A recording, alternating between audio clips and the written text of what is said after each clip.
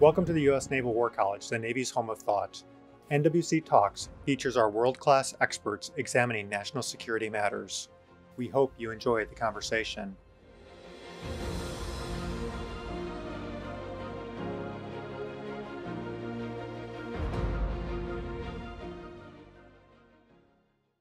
The National Security Affairs Department challenges College of Naval Command and Staff and Naval Staff College students to examine how combatant commanders use security cooperation to advance and defend U.S. interests and to develop the skills to support theater security cooperation planning.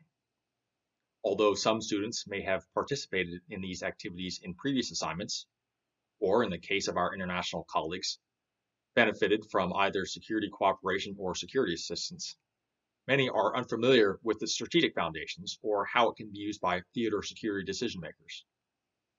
This episode aims to address this gap and build upon the basic uses of security cooperation known as its ABCs, or access, B, building relationships, and C, building capacity. I'm Lieutenant Colonel Ross Coffey, a military professor in the National Security Affairs Department, and this episode will provide my thoughts on how combatant commands can well use security cooperation. I'll start with a few examples of partner nation success resulting from American security cooperation in the U.S. Africa Command Area of Responsibility, examples that I believe are representative of the other combatant commands. A first example are the Senegalese battalions deployed to Mali, where they are regarded to operate consistently at or above the NATO standard. These units typically cite military-to-military exchanges with the U.S. Army, like this one in this 2016 picture, as one of the most important contributors to their success. In 2018, and when asked how the contingent gains its effectiveness, it cited these exchanges at U.S. training centers and American mobile training teams as the reason. In 2020, soldiers assigned to one of our Security Force Assistance Brigades identified that, and I quote, "Our entire team was impressed from their knowledge from a partner standpoint," end quote, further identifying the Senegalese as a very professional and knowledgeable force that was teaching the advisor team just as much as was provided to them. It's clear that the Senegalese have benefited from American security cooperation. A second example is the Ugandan People's Defense Force. It has been using aviation and ground maneuver capabilities provided by the U.S. government in response to security challenges in East Africa for several years.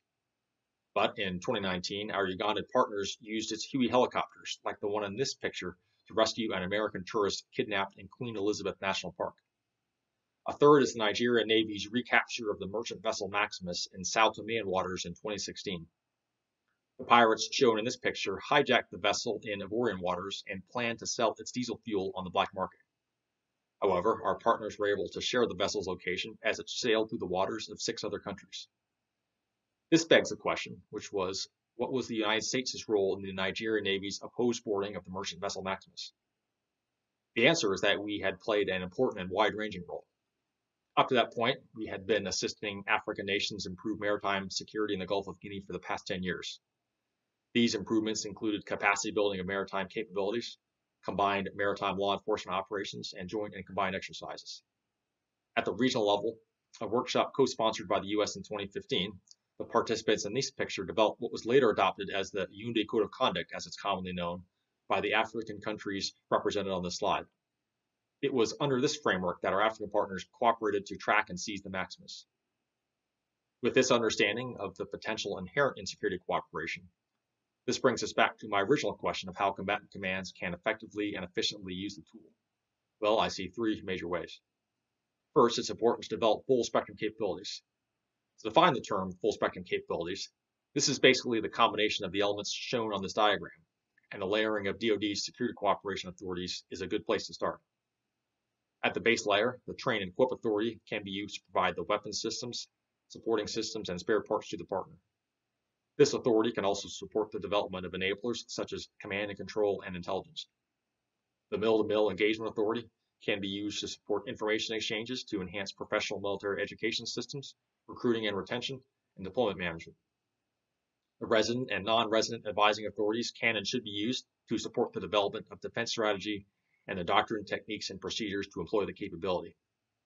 The educational authorities that allow for partner participation in programs like the State Partnership Program, the Combating Terrorism Fellowship Program, and the 5 regional centers for security studies can address elements of institutional support such as policy oversight, interagency governance, and public relations. And given legislative interest in assessment, monitoring, and evaluation, or AM&E, the authority for the Joint Force to train with friendly foreign countries can be used to measure partner capabilities as they approach maturation and determine how effective our efforts have been. I'll touch more on this interest, which was codified and entered into public law through the 2017 National Defense Authorization Act. Major elements of that legislation are pictured here and include 1. The organization of authorities into the components as I just discussed. 2. The formal assessment, monitoring, and evaluation in reports made publicly available. 3. The requirement that the Secretary of Defense certify that the DoD has undertaken or will undertake an institutional capacity building program. 4. The requirement to submit a consolidated budget for the Department's security cooperation efforts. And 5. The necessity to either gain the concurrence of the Secretary of State or formally consult with the Secretary of the State, depending on the type of authority selected. This brings me to my second recommendation. Based on this interest, combatant commands must also select feasible and aligned initiatives because it promotes efficient use of limited resources. Looking at feasibility, initiatives should address what you see here. They should ideally start from a measured baseline, and changes from this baseline should be observable by the U.S. government. There should be a sustainable system to monitor progress. Activities should be sequenced in a logical way. Initiatives should account for the sustainment of the capability and logistical requirements to employ it. Improvements to the supported partner's organization, administrative, oversight, and management competencies should be identified. Combatant commands must also be mindful of 3 other considerations, which are DoD-wide budgeting, global force management, and strategic lift. You'd be surprised how low execution of program dollars is, sometimes less than 50% at times during my previous assignment. It is challenging to align partner availability with that of DoD force providers and implementing partners, and with equipment production, transportation, and delivery timelines. This shows some of the challenges in implementation at levels below the combatant command and speaks to the importance of selecting feasible initiatives from the start. Recognizing the current national defense strategy postdates the 2017 National Defense Authorization Act, feasible initiatives should also be aligned to the NDS. This means initiatives should advance NDS implementation either through interoperability or support to contingency plans. Or they should promote burden sharing and further the development of alliances and partnerships. Beyond the NDS, a second dimension of alignment involves our Department of State colleagues. There are potentially 2 competing viewpoints on DoD's security cooperation, the first of which is held by the Combatant Command and its theater strategy, and the second of which is held by the State Department's regional bureaus on country-level missions and their views on broader foreign policy objectives. The State Department also leads U.S. government efforts associated with human rights background checks, commonly known as Leahy vetting. Sometimes there are differences of opinion that result from these background checks, as the global preservation of human rights may compete for immediacy and importance. The authorities and funding for security assistance programs like foreign military sales, international military education and training, and the peacekeeping accounts are respectively granted to and managed by the Department of State, but the Department of Defense largely provides the implementing forces and capabilities. These are but a few examples of possibly divergent perspectives held by U.S. government stakeholders. This second dimension of alignment brings us to my third and final recommendation, which is to cement efforts and initiatives within larger foreign policy goals. This is important to ensure these efforts contribute to either the advancement or defense of U.S. interests. Looking back at AM&E, the results of security cooperation are challenging to quantify. At the level of qualification, if the world or parts of the world are becoming more unstable, or our global competitors are gaining more influence, how could you possibly consider previous or current initiatives to be successful? Or what expectation should there be that future ones will also be successful? To answer these questions, a look back at the legislation concerning the State Department is important. As you recall, I mentioned the Act required the Secretary of Defense to gain the concurrence of or consult with the Secretary of State. This concurrence is a good thing because I'd argue initiatives that account for security cooperation's ABCs, or access, building relationships, and building capacity, better meet foreign policy objectives and therefore add value beyond that of the DoD if we'd only pursued one aspect of the ABCs. To point to a few examples while I was posted in AFRICOM, first, the development of the Djiboutian Rapid Intervention Battalion, as shown in this picture, is viewed as a critical element of the country team strategy and its foreign policy goal to strengthen security in the region. It also supports U.S. mission objectives to operate with maximum freedom in the region and to improve Djiboutian ability to respond to threats. Second, our support to the Kenyan Ranger Regiment, dating back several years, is supporting foreign policy objectives to enhance U.S. citizens' security and well-being and enhance Kenya's leading role in the region. A third example is the development of the Tunisian Armed Forces.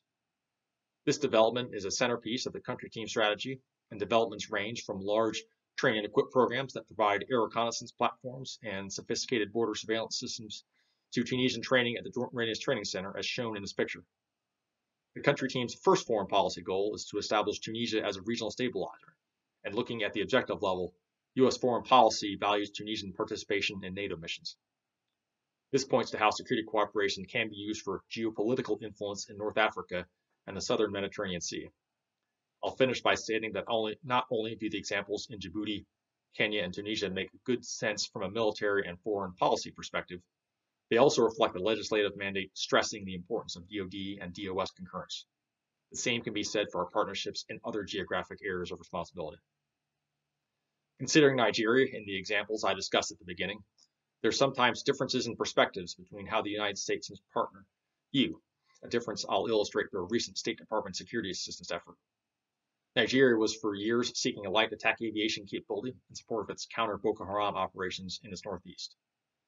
Due to human rights concerns, however, members of the Senate Foreign Relations Committee effectively held up a foreign military sale of A-29 Super Tucano light attack aircraft in Nigeria like the one shown in this picture.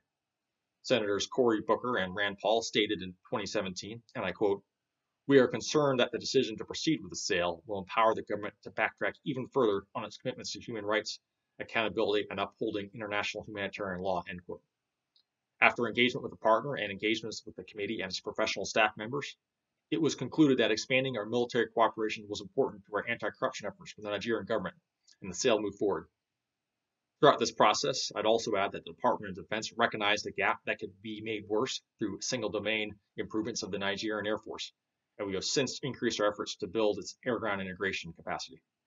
These efforts are designed to reduce and ideally negate the possibility of civilian casualties and address the legislators' concerns. Looking back at this example, these differences in perspective represent the scope of national and international stakeholder interests, and those who will work for theater security decision makers at some point in the future should therefore account for these when using security cooperation.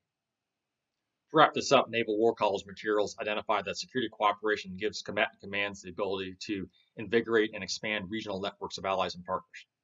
To effectively and efficiently use security cooperation, you should 1. Build full spectrum capability as provided in this graphic, 2. Select feasible and aligned initiatives as shown here, and 3. Cement security cooperation within larger foreign policy goals like the examples provided for Djibouti, Kenya, and Tunisia. Thanks for your time listening to this recording, and as you consider security cooperation's ABCs, be confident that it's advancing and defending our U.S. national interests.